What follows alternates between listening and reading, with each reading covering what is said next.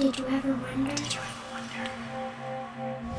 I do. Did you ever wonder why the sun always rises, but the stars never fall? Why dry land is never satisfied by water? And why fire never says enough? A wonder of the river that surrounds the land of dance. How wonderful is that? Like, oh, I've wondered about dance before, but this one is really amazing. As we talked about yesterday, that the river of life is in our hearts. To an extent, it pumps out of our hearts into these four heads. And we promised yesterday that we would get into the description of these four rivers individually. And the whole idea is an amazing meditation of God. How do you use my spiritual heart to pump out living water? And just to, continue in that imagery, I went and studied more about the temple and the imagery of the garden within the temple and the imagery of the garden within the tabernacle, and certainly what's in Revelation. And just something to ponder, that obviously if you ever go to a garden, there's some things that jump out at you. Colors are one thing that really jumps out at you, especially the color red. And there you can see that in both the temple and the tabernacle, there was plenty of that. And all sorts of different colors of blue and yellow. Gardens are beautiful, but the other thing gardens do is they smell amazing. And so guess what? All these incenses that were made, if you think about the perfumes that were used to create that smell inside the temple, where they got those. Well, many of them from the resin of trees, and many of them were from flowers, right? And so it's the whole idea of a garden is you get all that, and if you've ever been in one, the smells I'm talking about. And so it's really, really cool as you think about, wow, how does all this practically flow out of my heart? And so as we get to what we're going to talk about today, we'll just pick it up in Genesis chapter 2, verse 10. And it says, a river went out of Eden. And again, your heart's this garden. So here you go. Take a look.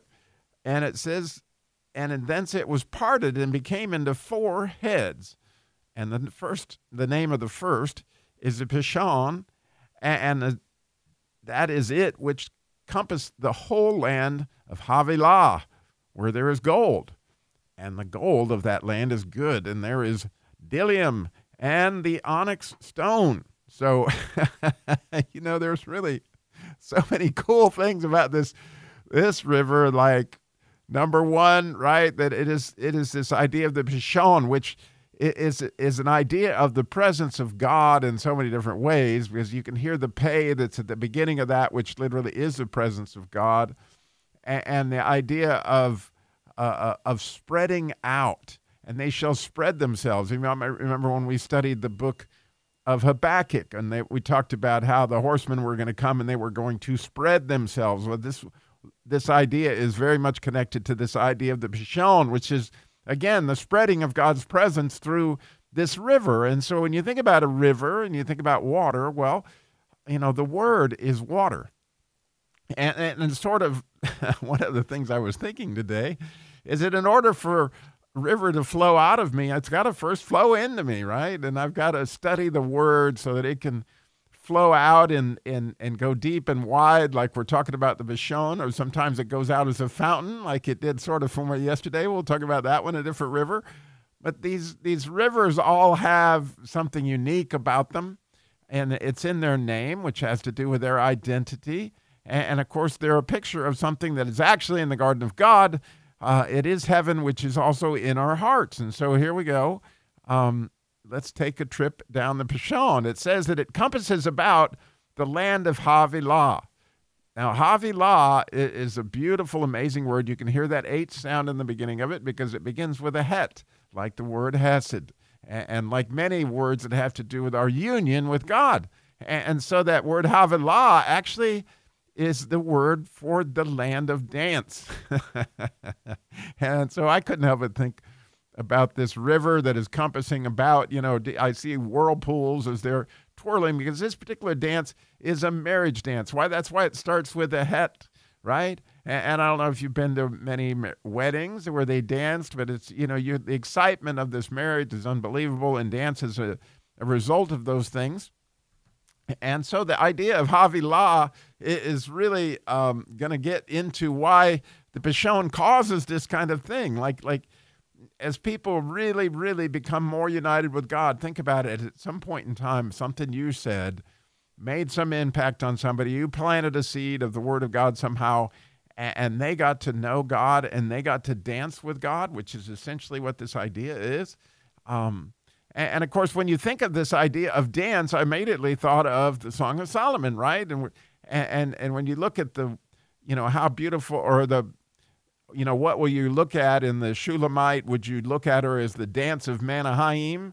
And that dance, right, precedes, how beautiful are your feet and shoes. The idea of the dance and feet are really connected, but you can see that the word feet begins with a pay because it has to do with God's presence and or somebody being present, as the case may be, because their feet are there. And the idea of dance, they're actually using those two letters that are the prominent word in Havilah, which is a het and a lamed. And so that lamed is what we aspire to be with God. In other words, when the lamed is the letter that goes the highest above the line as we aspire to be with God. And so you think about this dance. And I think about dances on a practical level, especially, how they affect your heart and young love and those kind of things. And I remember a couple of funny stories. Well, one kind of amazing story had to do with the dance that I went to in 7th grade. First dance I ever went to in my life. And there was this girl I was kind of, interested in. And I waited and waited to get up the courage to ask her to dance. And I finally did, right as they began to play the song, Hey Jude, which I really, really loved the song, Hey Jude. What I did not take into account is the fact that I am 6'5" tall, and she was about, at that time, maybe 4'10". And so here I was in a very, very awkward position. And if you ever listen to Hey Jude, that song goes on and on and on and on. If I'm not mistaken, it might even be 11 minutes. I forget how long it was, but I know that it was excruciatingly awkward, right? Because here I am bent over like a tree trying to slow dance with this girl. So it made an image on me that I've never forgotten, but nonetheless, there's this idea of young love. And then actually the first girl I ever went out with, her name was Susan Siemens. And the reason that I asked her out was we did this square dancing thing. The fact that she would even dance with me, she was absolutely a beautiful girl, and she had a beautiful personality and a beautiful smile. And she was quite often my partner in this square dancing thing we were taking in high school. And oh boy, did it flip my switch. When I've talked about before that I would go down to the street where she lived, that's the girl. It was Susan Siemens. And it's amazing how that dancing led to that. And it was a square dance kind of thing. But then I can't help but think of the dance that my daughter just had where, in her wedding. Oh, the joy that was there in that dance. And so you can see that here Adam and Eve, they got to go to this land of Havilah where this river was compassing about, and the river was the presence of God and God's word. And when you just think of the whole idea of water, just beautiful, comfort, all those things. And then it mentions that it's a land of gold, which obviously always is going to be talking about heaven in all sorts of different ways, but it's just a reflection of God and his glory in a way that we can kind of sense it, through the idea of gold and that reflection. But then it says a word that really had me a bit puzzled. It's bdellium. It starts with a B-D-E. I mean, like, what? It just, like, I did not really ever study that word or think about that word. But as it turns out, that word is very much a perfume. It's another tree resin, not unlike myrrh. And so that bdellium, when you walked into this land of Havilah, undoubtedly, one of the things that you would sense, besides the dancing idea, is the smell of this bdellium. And apparently bdellium's pretty much a Bible word, because I'd missed it too, that one of the descriptions of manna was that it looked like bdellium. and so, it's kind of neat to think that this land has this idea of bdellium. And when you look at that word in Hebrew, it as you might imagine, it starts with a bet, because that's that B sound in it, and a daled, which you can hear that. And when you look at it, actually, it has to do with like being set apart.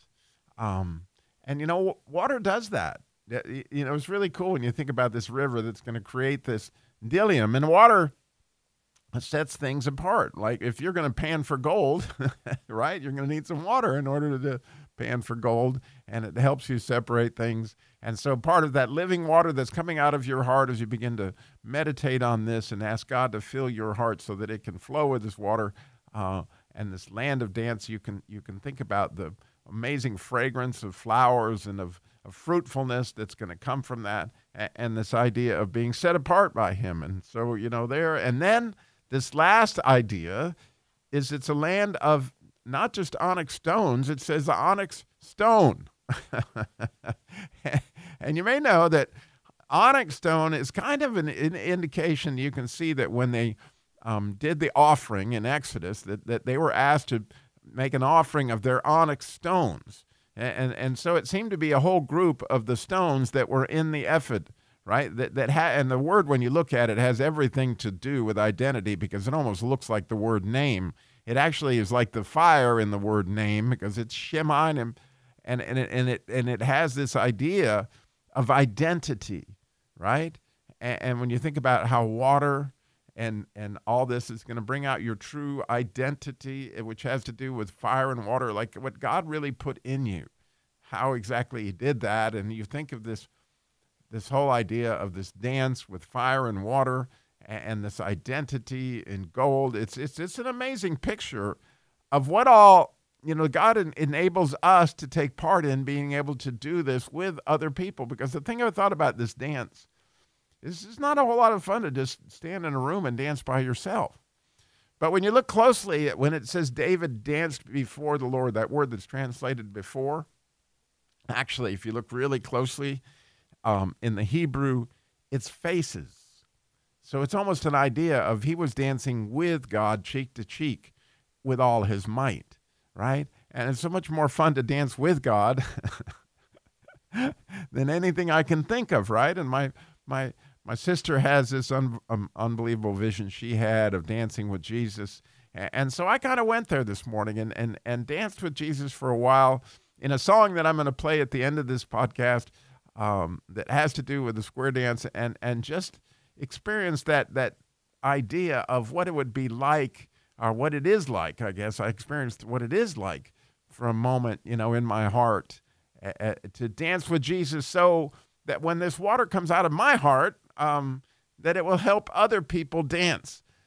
So this song is Simple Gifts by Jewel, and it is an old Shaker hymn, but it was meant very much to be danced to, and certainly in a twirling fashion, as you can hear it go on. And I love the simplicity of it, obviously, it's Simple Gifts, but I also love the idea of turning till we come round right in Jesus' arms. I do pray that you would sense Jesus' arms around you, that you can enjoy this immensely.